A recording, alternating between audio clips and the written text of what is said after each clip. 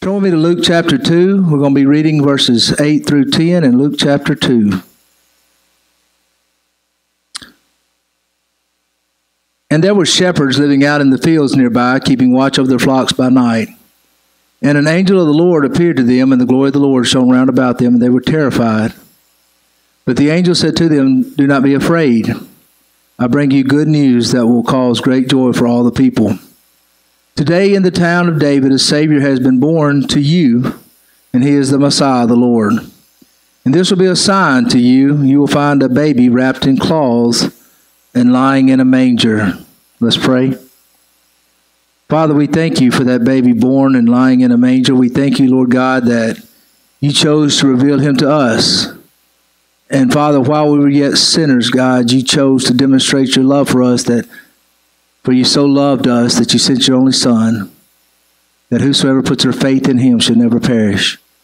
We thank you for that blessed hope that we have. And Father, we once again pray this morning that God, you're glorified through everything that's said and done here. In Jesus' name, amen. In Exodus chapter 33, verse 20, God speaking to Moses, and God says to Moses, "You cannot see my face, for no one can see me and live." No man's ever seen God's face. They've seen the physical face of Jesus, but not Jesus necessarily glorified. But what happened is that the closest thing in the Bible we get to be in the actual presence of God and live is what's called the Shekinah glory. The Shekinah glory is a visible manifestation of God on earth, and its presence is portrayed through a natural occurrence. Many times it's accompanied with angels or clouds, almost like a smoke. The word Shekinah is a Hebrew meaning, and it means dwelling or one who dwells. Shekinah glory means he calls to dwell, referring to the presence of God. It is not simply with the presence of angels. Angels appear throughout the Old and New Testament. They appeared to Samson's mom and dad and said that they would have a son who would begin to deliver the Israelites from the hands of the Philistines. Angels appeared to John the Baptist's mom and dad and told them that they would have a son. Angels also appeared to Mary and to Joseph and to the women at the tomb. But yet the Shekinah glory doesn't seem to be there. Shekinah glory happens, though, throughout the Bible. It happened with Moses, who saw a bush burning one day. And Moses' response to the Shekinah glory, the presence of God there, was to take off his shoes and hide his face. The Bible says because he was afraid. In Isaiah, we find that Isaiah saw the Shekinah glory of God when he was in the temple one day. Isaiah's response was, "Woe to me!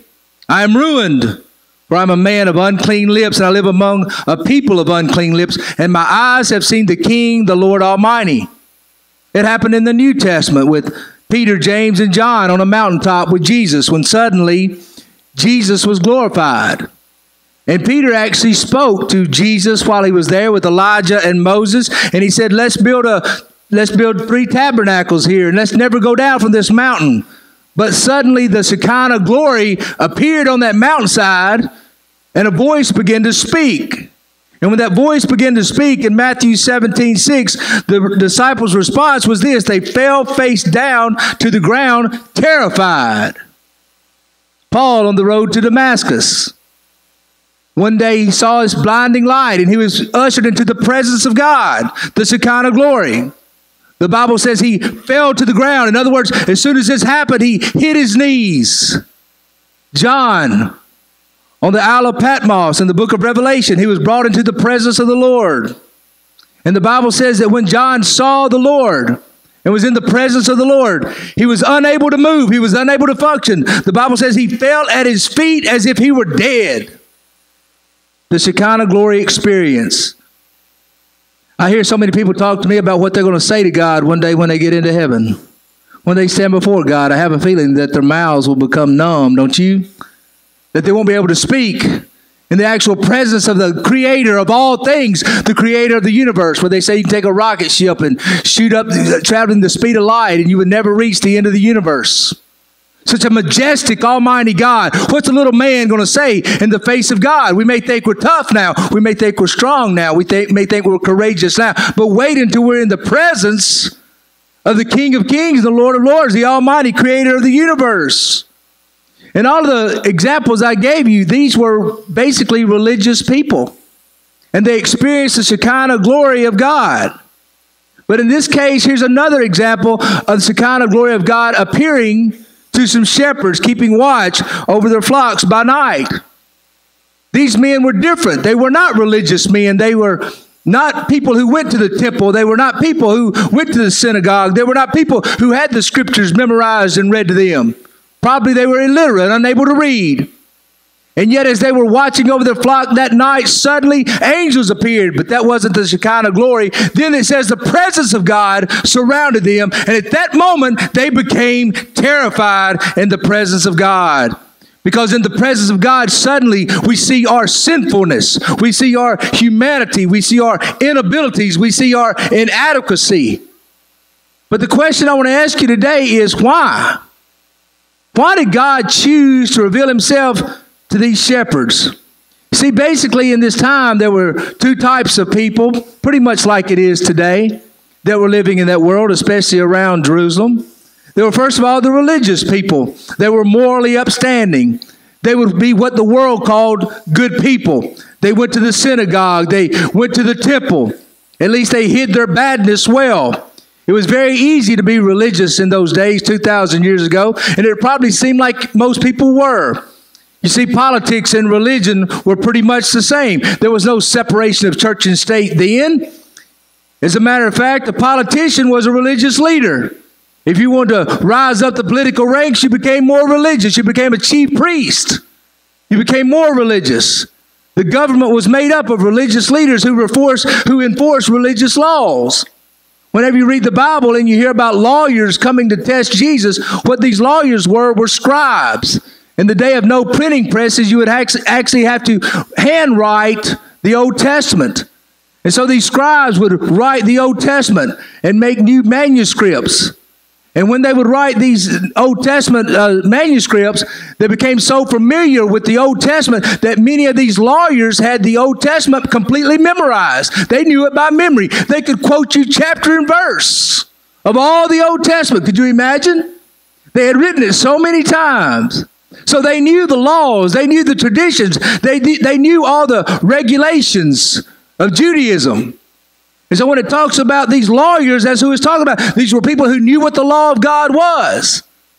And what happened is the people of Israel, the chief priests and the Sanhedrin, they would try to enforce these laws. If it hadn't been for Rome basically overruling them many times and not allowing them capital punishment, I'm sure many more people would have been stoned because of their sin, or been punished very severely because of their sin. The culture was very religious-centered. What happened was you had the temple in Jerusalem where they made the sacrifices yearly. And outside in all the communities and little towns around, there were synagogues where people went and had the Old Testament read to them at this time. So much of the culture centered around religion. Also, there were those, of course, that were not religious or irreligious. There were the hooligans, the ruffians, the ragamuffins. We know that. We see them also mentioned in the Bible. There were drunks. There were addicts back then. There were outcasts. There were thieves, swindlers, prostitutes, and Johns. They were the worldly. They were outlaws. They were forbidden even to enter the temple because they're obvious and open sin. They had issues, as we would say. And it was in this kind of group, the irreligious group, that the shepherds fell. They were neither religious nor ritualistic. They didn't have time to be. There was no time for organized religion. They were always with the sheep, the stinking, smelling, dirty sheep, working with animal products, unkept, unclean, basically homeless. Hard men living a hard life, eating with their dirty hands, thumbing their nose at the ritualistic cleaning demanded by the religious, sleeping outdoors, seldom bathing. They were stinky and smelly. They were not even allowed in the temple many times. You see, it was the religious that looked for the Messiah. It was them who searched out the Scripture and read the Scripture about his coming, and they had it all figured out. They had looked at the signs, they thought, and they had come to believe that the Messiah was going to come soon, and he was going to come as an earthly warrior, as a warrior king, that he was going to come as a priestly king like David, and he would gather around his army, and he would begin to deliver Israel from the hands of the Roman Empire. And he would establish Jerusalem as the capital of the world, and his reign would last forever. And so they anticipated and they waited, watching for his priestly coming. But it's not the religious. It's not the chief priests.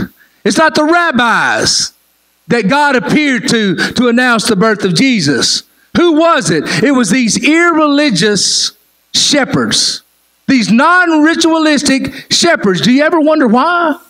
Why would God reveal himself to them? Wouldn't it be a whole lot easier for God to just reveal himself to the Sanhedrin, those who had been anticipating his coming? But no, he revealed himself to ordinary men doing an ordinary job.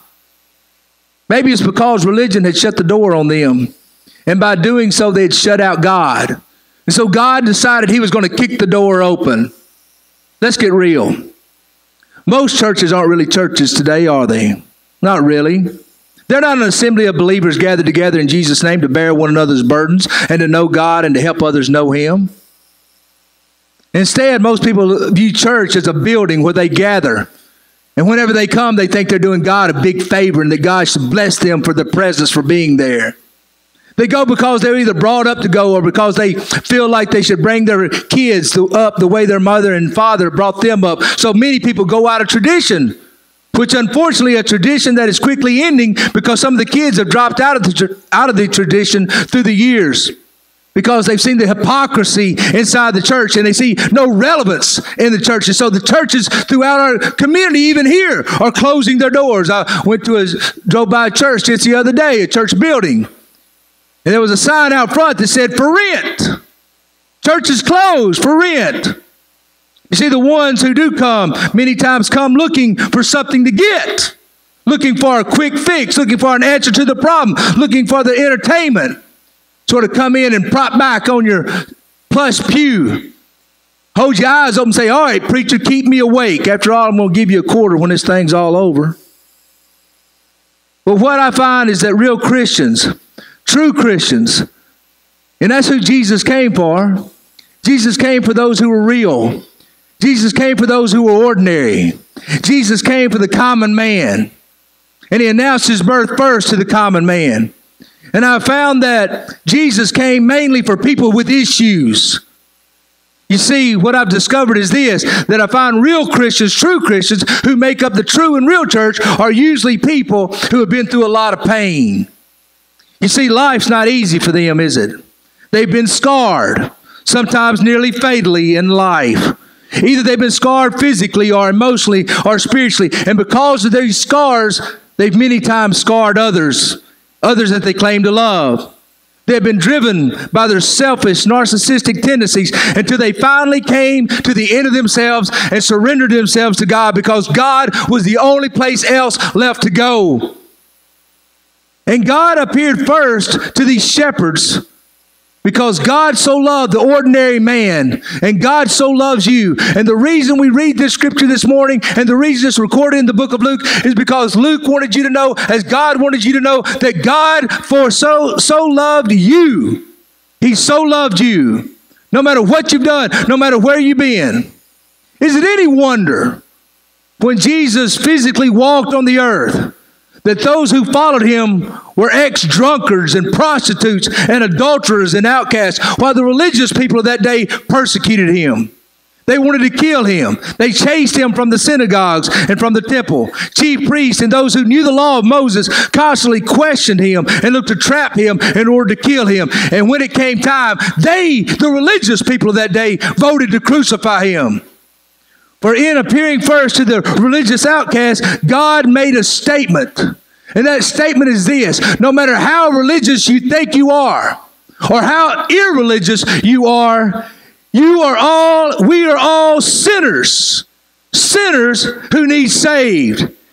And Jesus said, my mission is this: I came into this world to seek and to save that which was lost. That's the heart of Christ. That's all that Jesus was about. And you cannot be saved until you realize you're lost. You cannot and will not go to a doctor until you realize that you are sick. And as long as you think you're good people, as long as you don't think you need God, as long as you think you can do it on your own, then God's not going to appear in your life. Isn't that true? I mean, how many of us, even today, we'll try everything before we'll go to a real doctor, won't we? And the same is true spiritually. We'll make all kinds of promises. We will commit ourselves to so many causes. But the truth is, we're not good people. We're all sick and in need of a doctor. When Jesus appeared to these shepherds, there's a message of hope. The angels said to this, it said, today in the town of David, a Savior has been born to you. He is the Messiah, the Lord. Born to who? Who do the angels say that Jesus was born to? The Messiah was born to? Born to these shepherds. Born to these shepherds. Do you realize who you are? Do you realize what God Almighty is doing here? He is loving you even when you're unlovable. This will be the sign.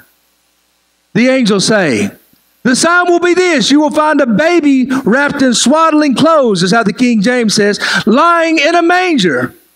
Now I want you to notice something. The sign was not the presence of God. The sign was not the Shekinah glory. The sign was not the angels appearing. The sign that a Messiah had been born for the ordinary man was not 1,000 angels singing. The sign was simply this. You will find a baby wrapped in cloths and lying in a feeding trough. Now, let me ask you a question. What is it you're waiting on? What is it that you're looking for God to do before you surrender to Him?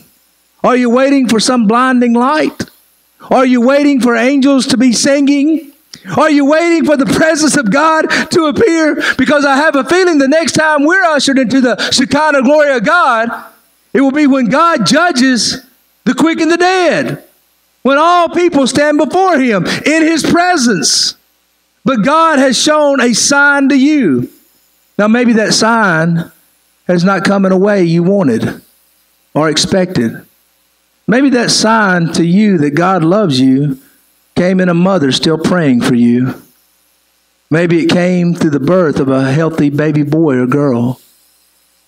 Maybe God's sign to you that He loves you is that He's brought you through these times that you barely escaped death or serious injury. Or maybe God's sign that He loves you comes through a pastor speaking the Word of God to you. Maybe it comes from some lives that you have seen changed. Maybe it comes from an act of kindness that someone gave to you. But God gives us a sign. Many times it's not the blinding lights, but it's there. If we'll just take a moment to look around, to pause, and to see what God's doing. My friend, God loves you. The Bible says that God demonstrated His own love for us, that while we were yet sinners, Jesus went to the cross and died for you. And I say this so often, but we like to think we're good people. I hear that all the time. I mean, somebody say, Brother Wade, you're a good man. I mean, like, whoa, you don't know me, do you? You only know what I project. You only know what you see. Not a good man. Man, I struggle. I struggle bad. I struggle with a lot of things I've been struggling with for 30 years. God knows my struggle. You see, there's a difference between struggling and quitting, though, isn't it? There's a difference between falling down and staying down and stumbling and getting back up. All of us stumble. All of us stumble. All of us hit the ground sometime.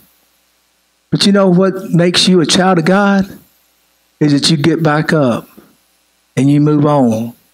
And you understand that the grace of God and the forgiveness of God is a safety net for you that's always there. Because you know what? The Bible tells me that no man can pluck you out of the Father's hand. And that includes you. If you are a true child of God today, Jesus went to that cross while you were yet a sinner. He saw you at your most hideous state. You remember that state? For some of us, we remember that most hideous state very well, don't we? It's when we were caught doing something. or when we were exposed, or when those blue lights were flashing in the driveway and Mama saw us being handcuffed and put into the back of a police car. Some of us know those humiliating moments, those situations where our sin was made known and exposed. And at that moment, God was there.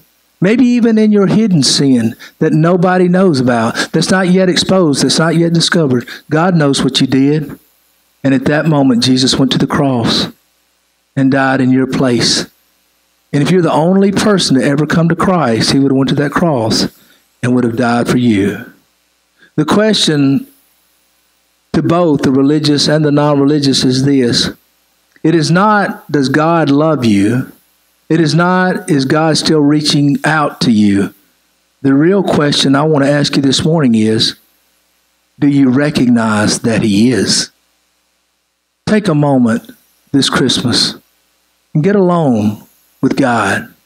And just let God love you. And as you get alone with God and let God love you, just reflect for a moment. Maybe look at your children. Maybe look at your aging mother or father. Just take a moment to pause and just think for a moment how good God's been and how awesome God is. This will be a sign unto you. Not my presence. You'll just find a baby in a feeding trough. And that baby represents, for God so loved the world, for God so loved you, that he gave his only Son, that whosoever trusts in him will never die, but have everlasting life. Let's go, Lord, in prayer.